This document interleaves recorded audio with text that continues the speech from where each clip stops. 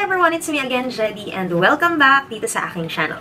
For today's video, ipapakita ko sa inyo ang aking foundation routine kasi alam niyo naman, medyo challenging sa akin i-perfect tong canvas na to kasi, well, of course, dahil sa aking dark under eye. So, may mga i-include akong color correcting steps dito sa ating routine na ito and hopefully makatulong sa inyo na ganito yung case kagaya ko. So, yun guys, if you wanna know kung paano ko gagawin ang routine na ito, please keep on watching. Okay guys, so first, nag-moisturize muna ako ng face. Yun yung isa sa pinaka-importanting step bago kayo mag-proceed sa, well, yung pagpa-foundation per se. So, ang ginamit ko for today's video is itong from Miniso, itong Intensive Hydration Moisturizer. Ayan. Affordable din to guys. And, as you can see, nakalahati ko na yung bote kasi maganda talaga tong, moisturizer na to. And, madali siyang mahanap. Well, marami ng Miniso around, so hindi na kayo mahihirapan hanapin yan.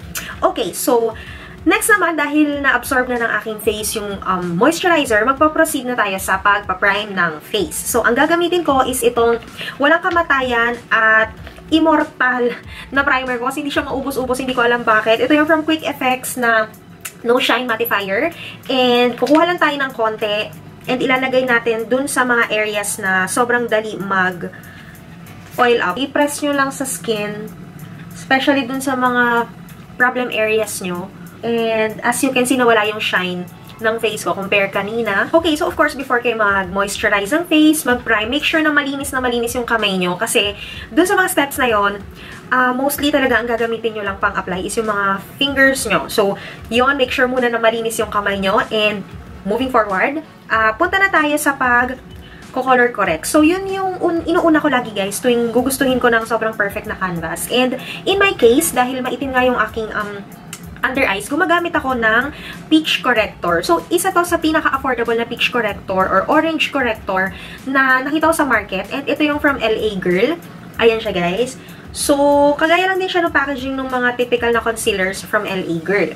And, kinagamit ko to, guys, diretso lang sa aking under eye. So, lahat ng mga dark spots ng face ninyo, usually ako kasi medyo maputi ako, so hindi ako gumagamit ng orange. Ang ginagamit ko itong peach para mahabol nung kulay ng foundation ko. Dahil ang foundations ko, light shades. Well, kung hindi pinaka-light na shade, pangalawa o pangatlong light na shade, yun yung ginagamit ko. So, perfect lang yung peach para halos malapit siya sa aking balat. So, as you can see, ayan, nilalagay ko lang siya, guys.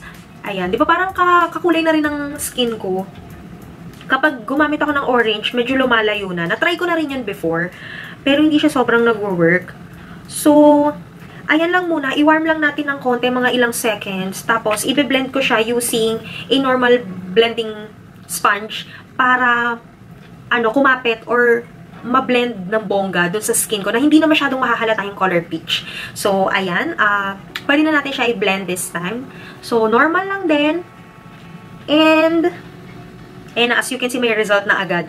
Ito versus ito, di ba? May difference na agad. So, ikalat nyo lang hanggang taas ng mata nyo kung medyo dark din yung eyelids nyo.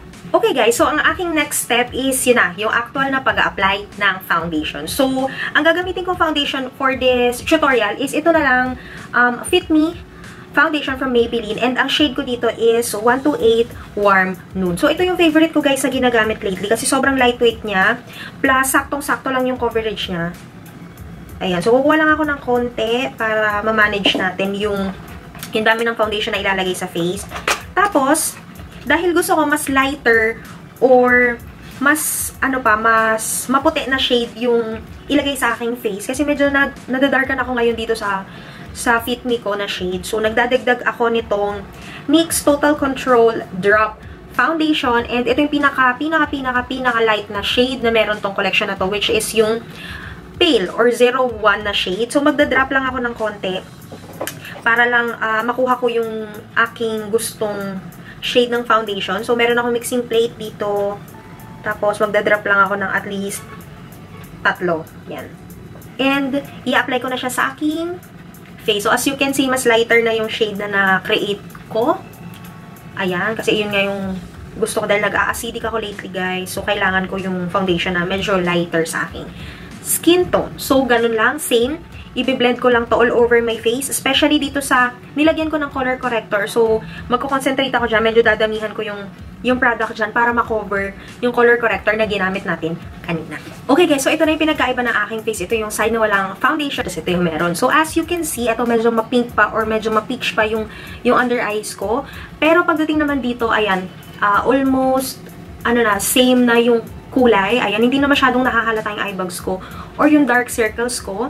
So, ayan, nagpipick through lang itong aking pimple dito. Pero, dahil nga magko-concealer pa naman tayo mamaya, for sure matatakpan na siya. So, yun guys, kumpletuhin ko lang and babalikan ko kayo. Okay guys, so I am back. Ayan na nga, nagawa ko na yung pagpa-foundation sa both sides ng aking face. And as you can see, ayan, medyo nag-iiba na yung itsura ko kasi naninikit na ako dahil yan talaga yung shape ng eyes ko kapag walang eye bags. Next step naman is magsa-spot concealing tayo and i-conceal na rin natin yung aking under eyes because as you can see, hindi pa sobrang enough yung coverage or yung pagka-brighten ng area na to. So, gagamit pa tayo ng isa pang concealer. And ang gagamitin ko is itong from Loreal, itong Infallible Full Wear Concealer. And this is in the shade Natural Rose. So, first is mag-spot concealing muna tayo. Kung ano lang yung areas na gusto nyong i-conceal. Like, for example, ito yung akin. So, gaganyanin ko lang. And yung mole, idadamay ko na rin. So, as you can see, pinapantay ko lang and minimake sure ko lang na hindi nalalayo yung area na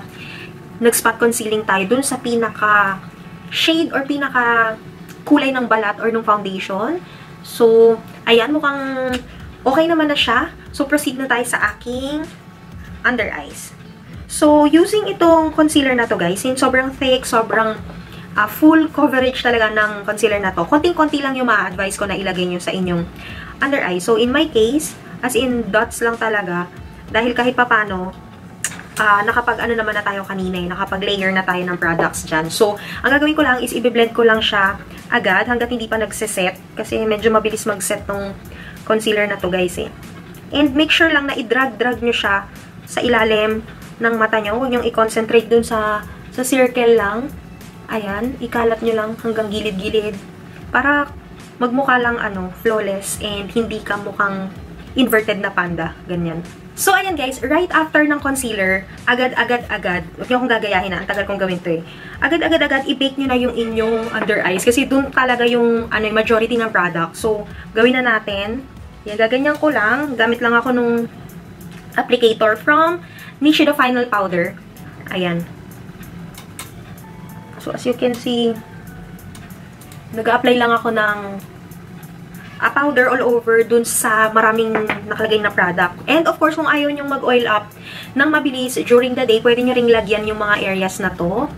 Pwede nyo ring i-bake yan. Kaya lang ako, hindi kasi ako ma-bake dahil kapag nag-bake ako, usually, sobrang dry na tignan ng face. So, usually kapag nagbe-bake ako, hinahayaan ko lang yung powder sa area sa loob ng 5 to 10 minutes. So, medyo matagal. Pero kung naiinip kayo, yan, 5 minutes siguro okay. Next naman is para talagang lumapat ng bongga yung ginawa natin. Gagamit tayo ng setting spray. So, maraming makeup spray, maraming setting spray or facial mist na pwede nyong gamitin. And in my case, ang gagamitin ko is itong from Hello Gorgeous na makeup setting spray. So, shake nyo lang maigi.